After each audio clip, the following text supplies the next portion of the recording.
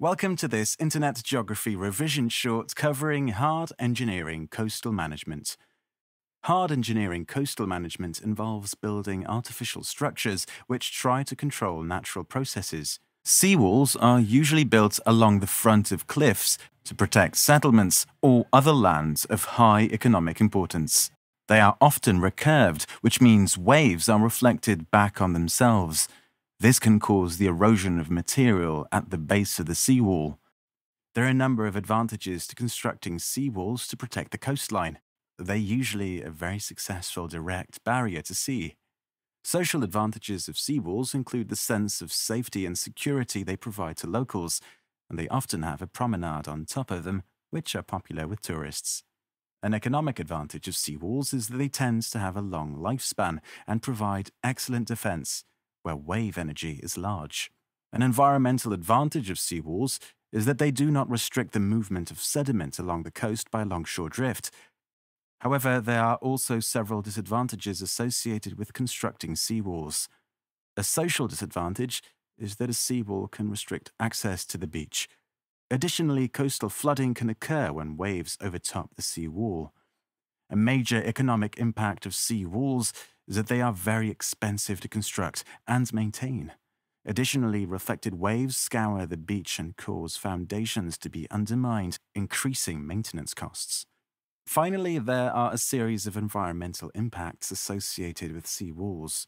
Recurved seawalls can increase the erosion of beach material. They don't look attractive and destroy cliff habitats. Also, they reduce the input of sediments to the coastal system as cliffs are protected. Rock armour is a barrier made up of large boulders placed in front of a cliff or seawall to absorb wave energy. There are a range of advantages in using rock armour to manage coastal erosion. One social benefit of rock armour is that access along the beach is not restricted when it is situated in front of a cliff or sea wall. An economic advantage of using rock armour is its cost. It is much cheaper than constructing a sea wall.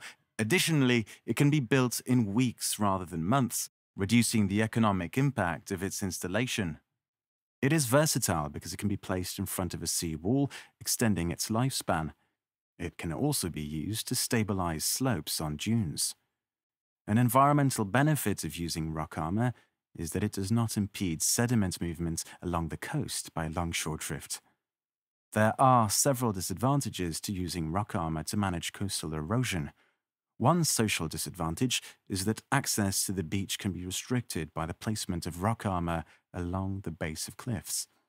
Costs increase when rock needs to be imported. This is an economic disadvantage. In terms of environmental impact, rock armour looks unattractive. Additionally, rock often needs to be quarried, which has a significant environmental impact. Gabions are wire-meshed cages filled with pebbles or rocks.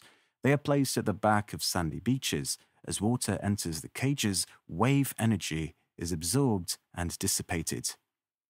A social advantage of gabions is that they do not restrict access to people walking along a beach. Gabions are cheap and easy to construct and can last 20 to 25 years. Additionally, gabions do not restrict sediments from moving along the coast. One social disadvantage is that gabions can restrict access to a beach.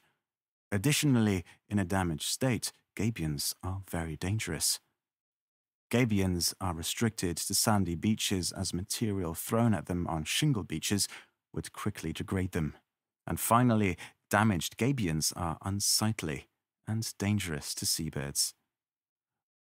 Groynes are wooden barriers constructed at right angles to the beach to retain the material. The beach material, including sand and pebbles, are trapped between groynes and cannot be transported away by longshore drift.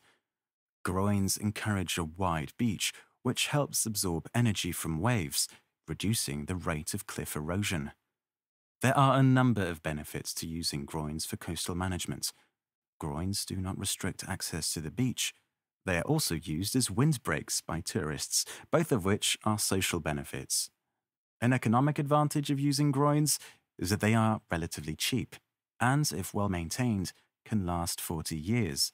Material trapped between groynes builds up a wide sandy beach that attracts tourists, bringing benefits to the local economy. There are a range of disadvantages of using groynes to manage coastal erosion.